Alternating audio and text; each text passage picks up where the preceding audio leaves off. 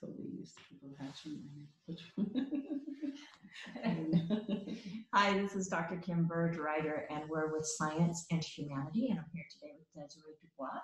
Hello. Hello. How are you? This is fun. This is great. This is great. So what are we up to today? Well, we're going to talk about some business. So business is a science, or there's a science to business, but Desiree is using her business in a humanitarian way. And so I wanted you to explain to everyone how you're using you have amazing skills in business. There's no doubt about it. And maybe tell our viewers your past, because it's so huge. We could be here all day just talking about what you have accomplished in your life. But yeah, tell us a little bit about briefly, I've just been an entrepreneur since I was 12, so it's always been my life and my passion. And as an adult, my passion has always been towards businesswomen and entrepreneurs, because I know the journey, I know the pain and the pleasure of that journey, so I can relate to them. And I found a lot of needed skills in the needed community.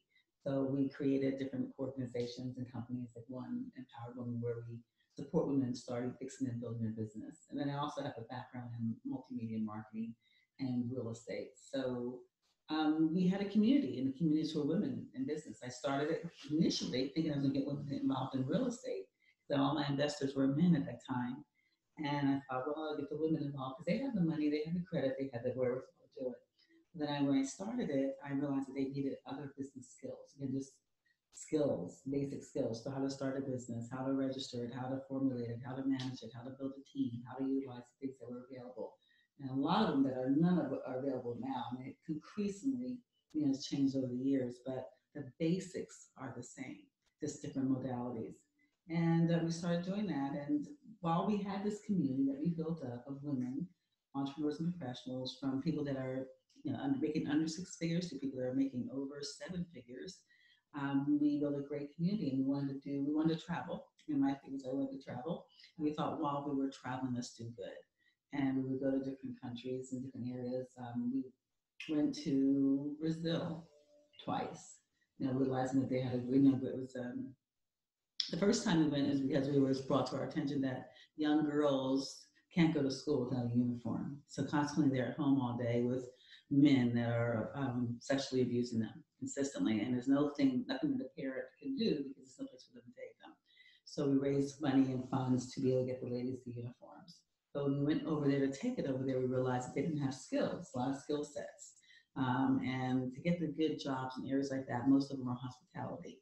So we were able to went to the orphanages and build a computer labs and get some companies from there to donate the computers and also donate the programming. And we taught classes to them so they'd be able to take online classes on, different things, different skill sets, better qualifying them for jobs that were available for them. And then we also found out what their passions were. One young lady wanted to open up, she was doing nails. So we showed her how to create that as a business, like a nail business, and get other people to work for her as well. Somebody else wanted hair, somebody else, whatever it was, we showed them how to formulate it into, this is what you do, this is how you get a price sheet together, this is how much you charge, this is how much you pay your person, this is how much you save, and that mindset. If you've ever done it, it's like a puzzle.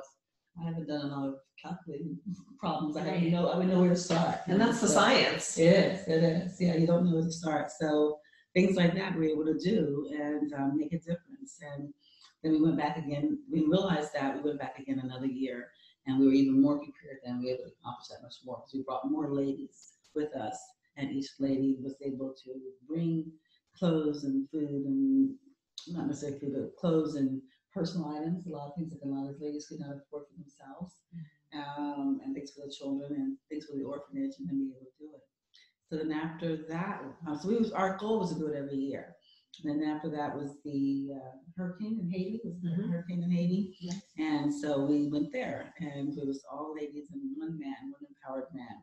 It was supposed to be our muscle, but I was telling you the other day, he wasn't really much muscle, but he was good to have, and he enjoyed it. To this day, it's a memory you really hold on to. And what we did there was help me build a children's hospital. The lady, it was actually an American that went over there to start his children's hospital, and it was totally devastated. And so we would help build it and get supplies and actually paint and clean and just all of that, and be able to help them with that and bring supplies, which wheelchairs and medical supplies and everything we could donate. We asked for a wish list. We had a mission worker working with us, and they gave us a wish list, and all the women, for the most part, contributed money or contributed items.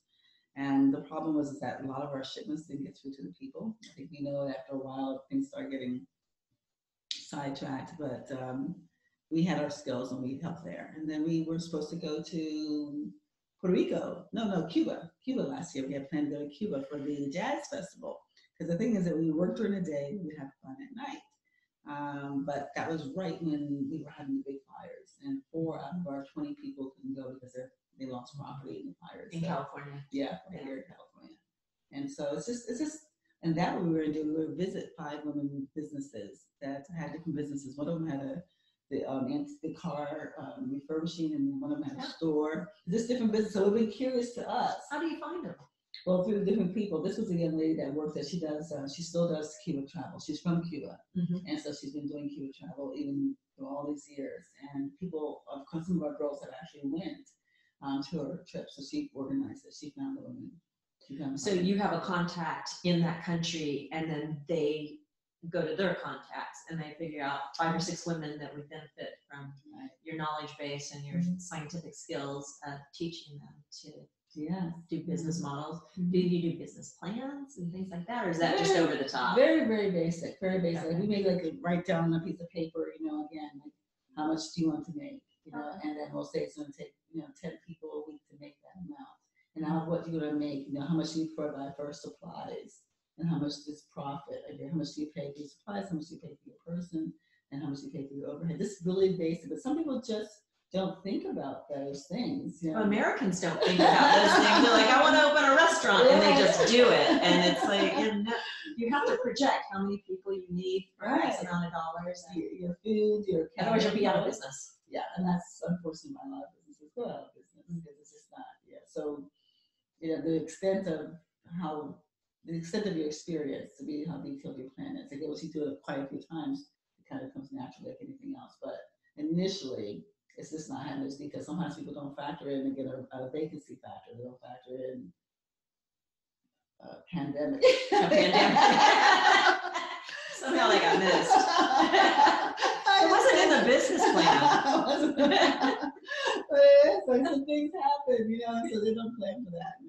Or how much they need to save. How much they need to save. To keep their business viable. And even how much they need to, how much you need to get to start it, how much it costs, because they say, okay, it's going to cost. I see that in real estate and you see it all over, but I can buy this house for $500,000. It's going to take me. It's worth $800,000. Take me $100,000 in supplies and things like that. Well, no, you haven't factored in, holding costs and utilities and garbage and all that good stuff while you're holding it, and then if you run into a problem while you're fixing it. So it's business, but it's all for the most part it's easy enough to show a person to do that. And are they accepting? Are they? Yeah. They're starving. They're starving for help. They are. So they really like the knowledge. Yeah, they do, and they use it. We actually, the ladies most of the ladies sponsored a lady there. Most of our ladies sponsored someone there, so they kept in touch with them. And I know that for years afterwards, the ladies would send pictures of one shop was the bigger shop and the bigger shop. Yeah. That's how they get started. Somebody has to though. Yeah. Somebody has to go. Well, and maybe you have to mentor them to grow. Like they've grown to a certain point, and now what do they do? Right. Well, how do you scale that? Well, that's again the ladies that are sponsoring them. They have to stay in touch with them and do that. So how often do they? I haven't followed up with the ones that in Brazil, because that was literally probably about 10 years ago. In Haiti, I don't remember, but it was a while ago. Maybe once a month would be enough. I think once a month. I think as just they being grow, available. I think they're available. They always available. Every now and again, I'll get an email because I organize it. But about this is pictures of their success, the pictures of their daughter that we helped, get back to school, and now she's graduating school. One of them got a job at one of the hotels, and they sent a picture of her, first paycheck from school. That little child, that little girl would not be in school, right? If it wasn't for her being able to get a uniform. And it was like $70 a year. It was such a small amount, but the reality was they couldn't afford that. And again, they wouldn't be able to go to school. So just getting them educated. And I've always been, just an advocate for women, power women. I just always believe that that's the child that has their own. Even if you don't need to make the money, it's always good to know how you can make money. Whether it's male or female. I talk to my sons as well, but are they educated? Like, when you go there, do they already have an education? But they're still receptive. They can still grasp the concepts. They still get it. Right. And they have the interpretation, interpreters, because they didn't have to speak, Portuguese and so forth with it. But they are, I think what happens is that sometimes they're derailed by not having a support system. Maybe their husbands think, that's just, this doesn't, right. That's funny stuff, or that's not so serious. They don't realize the money, especially if they're making money right away. They don't grasp the fact that it takes time to build a business and it takes time to make money. So many times it discourages. And they don't have a role model of another woman that's doing that. So that's why I think community is so important. I believe that everybody should be a part of some kind of community, some kind of women's organization community, in some way, shape, or form. You do a lot of communities. I do a lot. Mention plug your communities that you do, because just to show what you can do out there. Go ahead. Yeah, I'm the founder and the CEO of Empowered Woman, and then also of HomWork. But I'm also on the board of directors at Women's Real Estate Network. We meet monthly and we talk about real estate, how to invest in real estate, which is really powerful for women to learn the ways that, even like you heard about passive income and passive revenue. That's, you don't know. Yeah. So that's real estate. And I also support Real Estate Investment Goddesses. I'm on their board, and they specialize in multi-residentials primarily. Board of Enterprising Women, and that's women that are 7 figures and above. And they're either scaling businesses or giving back, but they're still, or exiting their business. Usually at that point, they're trying to think, how could I build to sell? They're building to sell. So then I also am on the board of NABO, National Association of Business Women's Owners. So different boards, different women's groups and organizations. And it's helpful because you are able to get a bird's eye view of how organizations are structured, how they're maintained, how the memberships are grown, how the financials, how they are revenues generated from them. And it's a great way for me to be able to give back, and I enjoy it. And your mastermind? I do masterminds. We do masterminds. We have a mastermind called Let's Talk Success, where we once a month bring in a woman who's built a 7-figure business, and they come in and mentor those that are working towards that. They share their stories, their challenges, the victories, and the secrets to success. And it's really helpful to hear someone that's been there and done that. I believe that there's a different perspective. Someone that wants to do it and goes to school and learn how to do it, but someone that actually has done it. You really get some nuggets that way. And they also give advice to everyone in the room. Yeah. Everyone tells that expert what's going on in their life, and she helps them out. Yes. And gives them some ideas. Yes. Of how she overcame that particular problem. Because I think, to that point is that no matter what business you're in, there's certain things that are just, again, across the board. It's the same. Team, exactly. There's certain things. Employees. Exactly. Payroll. Business loans. Exactly. All that stuff is all the same. It's a lot of things that we can speak to. Personalities. And then that many times that's what's make or break businesses is, that support system. Again, going back to that. And they are willing to give back. And that's what I find so beautiful is that the mentor, they're willing to give back, they're willing to share. And in a way, we were talking about humanity towards other countries and, the less fortunate, or however you want to say that, third world. But you're really helping Americans. I mean, you're helping a lot of women in California. Yes. Because you're in California. But now that all of these live communities are not able to meet, you're doing a lot of it online. Yes. So you could actually bring in other states and have more of a national level, bringing these masterminds to more of a national level. Although I've been to your mastermind meeting, and it's really fun to get together with other women, and you lay out the spread, the food, the wine, and then everybody just hangs out and gets to know each other. But then you learn and grow. That's a beautiful experience. But I foresee you doing more, bringing in a lot of other people. Yeah, we do, and we used to do it, and then there's nothing like that personal touch, but it can be done. Like even last night, we did a wine and dine. So I invited people in the community to online. Yeah, online. And so you all drink your wine online. Yeah, we drink our wine. We talked about our recipes.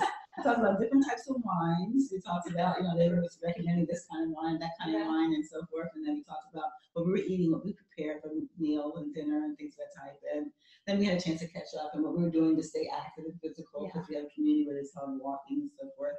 So that was one. And this morning we did a coffee and conversation. So we had someone that was leading the conversation. She spoke about the new tax laws as a result of this, and the extension of the deadlines and the payments that were due and so forth. And then we had a break, and our break was coffee is what we were drinking. So I mean, that's what girls talking the golden. The golden milk. The golden milk. She's talking about the golden milk. It's like a turmeric and almond milk. So it's really good. Yeah, so it's just so you learn different things in that point. And then we took the last part about, the last half of it was about, creating some online revenue. And then we're also working on a project with STEM, which is science, technology, engineering, and math for teenage girls that are underserved. That's a big high school. Yeah, we were supposed to be there last weekend. We were supposed to go to Florida last weekend live, and now we've been postponing it until October. Where supporting those ladies, those girls here, like you said, in America that don't have access to what type of jobs are available for people that pursue those curriculums, that pursue those studies. Then there's so many unique things that ladies are doing with that background.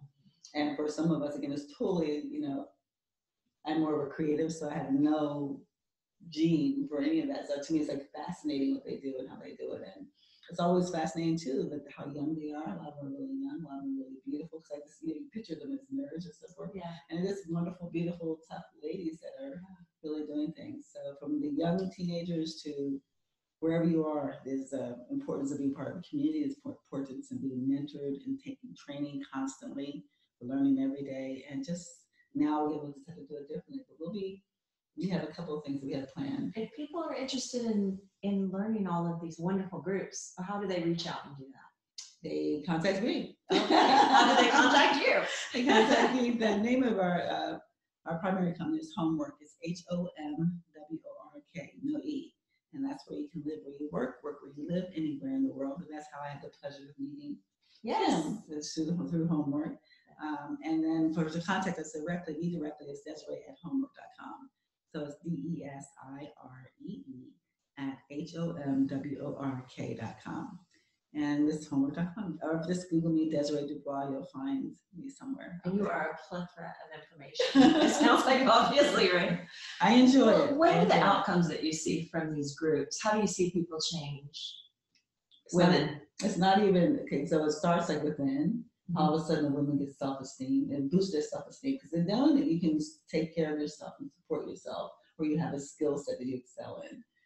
Boost your self-esteem, which enables you to walk away from situations that may not be good for you. But many times people stay in situations, whether it's financial or relationship-wise, or that's not good for them because they don't really have an option. So initially, it gives you that strength and knowledge to be able to do that. There's another way. Yes, there's another way. I mean, you can do it. You can do it because you see other people doing it. You just don't identify yourself with doing it, so you know how to do it. And then that you think they're lucky or something, right? Ridiculous they're smart, like that. they're smart. Or they're just they knew somebody. Or they're natural. Like I look at a natural artist. I can't draw. Right? So it's a natural artist. I'm in there. I got turned out of my Blinky thing. All the days he said they would draw Blinky, they would say. Yeah. They would send me back. At the back of a magazine, they draw a picture of this rabbit. Exactly, and they kept sending mine back. I couldn't even get accepted. An artist. Yeah, I did. I thought it was cool. I thought anyone could do that, right? But no, so it is a talent. So once you know that you can do something, that self-esteem is huge, and then that translates to your children. So whoever you're breeding up, they see that difference. They see that you're strong and powerful. They feel that. They feel the strength that now they can do anything. Then it goes out into your community. Then you affect your world because if you have a workplace and they feel it. So it's just like it's contagious. Self-esteem, this knowledge is contagious, and it just makes a difference all the way around. So I'll tell you one quick story. There was a young lady that had called me, tried to call and say, they're having a bad day, and she was crying because she just wasn't feeling it. Nothing was working, and there's a period of time when nothing works. Everything you touch turns to gold. Everything you touch turns to dirt. Okay? I have days like that. Yeah, technology, especially every piece of technology you touch is not working. Technology will humble you. And anyway, so she was calling. So I said to her, listen, go onto our website, and we have a lot of motivational videos. And then that website, if you want to know, that's An Empowered Woman. ANEMPOWEREDWOMAN.com. And Empower Women. We have a lot of videos there of women sharing their stories and challenges, victories, and success. And so I said, just go watch them and you'll boost yourself up. So then a couple of hours or so later, she calls and she's really bawling at this time. I'm thinking like, oh my gosh, what did I send her? What did she see? What did she see? Okay, she watched the videos. She watched the videos, but which one did she see that? Like, y'all, she's like really a wreck. I said, what happened? Like, what happened? She says, one of the first videos that she watched was one that she had did earlier. Oh my God. And it was about her talking about her story. And she forgot how wonderful she was. Oh. She forgot all the things that she had accomplished. She forgot. And just the fact that it reminded her just totally broke her down even more. Wow. So we forget, how wonderful we are. But I believe that every woman is an empowered woman one way or the other. And we all have gifts that we just need the opportunity to shine. We do forget. We focus so much on the negative that we're trying to fix or correct or make better that we forget all this that we've done in the past that worked. Yeah, well, look how amazing you are. You're the educator. You're the student. And I don't feel that way most of the time. All the initials you have after your name, I don't even know what they mean, much less, People have to tell me. They're like, you did this and that. And it's like, oh my, you're right. Yeah. I don't think of it at all. We're all guilty of that. We're all amazing. We're all just trying to get through the day. Right. And there may be times that our current situations dictate who we are and who we are not.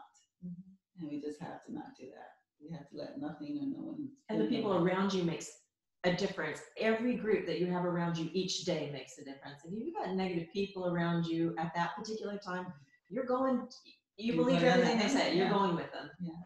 That's why it's so important to have a community. Constantly. Like you can't even let them go by the wayside. Like it sounds like this gal did. She kind of got we all get off track where, we start working with our families and going in this direction. And then, off track as far as letting our community of empowered women fall by the wayside. We have to stay in contact with them and show up to the groups and in the events. Yeah. Like why not? And then we forget how much fun it is to be around all those groups of women. Yes. You're doing such an amazing job. Well, thank you. Keep up the good work. I don't know how you do it. I love it. I've been here watching her do it, and she's like, Kim, it's time for this or that. And you're like, okay, another party. What party is it? What's this one called? What are they gonna do to me? You did. You just had like, oh my goodness, if this hadn't come up, you would have been like, we had event after event after event when you came in. So he was like, okay, what are they doing now? I could have been Superwoman by now. Exactly. Dang. Exactly. All those seminars you were able to sit in and all, everything to everything. And that's the great thing is when you live in she does executive housing, and I'm renting one of her executive rooms. It's definitely a suite. You're in it.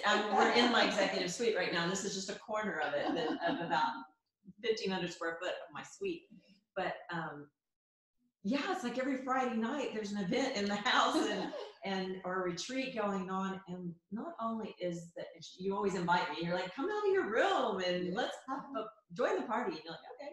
And the great thing is you don't have to drive home. You just and you can excuse yourself and be like, I'm gonna go to bed now. Goodbye. And you just, scamper out. But you never want to because everybody is so great. And then the retreats, the people that come are so interesting because they're searchers. Yeah. They're looking. Right. They're looking for groups and they have so much to give. Each one of them is like a powerhouse. Yeah. I just sit and listen to them. I let them talk and I pick their brain because they're all so amazing. And they come here to hear you lecture or one of your retreats or someone else's retreat. So I highly recommend the executive housing, which is the HomWork, right? Yes, HomWork. Okay, that's how the HomWork is where you can live where you work where you live, anywhere in the world. Yeah, and I can even host retreats here if I want to. Never have to leave my home. Yeah. And guess what? The home is in McMansionville. Is a really nice home. This is a mansion. They're luxury. Well, there's no way I could afford to live in a home like that. I wouldn't want. There's too much home here for one person to take care of. So it's just a win-win. I get to enjoy the luxury of this home, the gourmet kitchen, the suite, the 5-piece bathroom, the washer and dryer, the garage. I get to enjoy all the amenities of being in a mansion without having the maintenance of it. I thank you so much for being here today. Welcome. Thank you. Yeah. Thank you. Oh, thank you. Oh, Thank you. we got the hug. That's good. Bye-bye.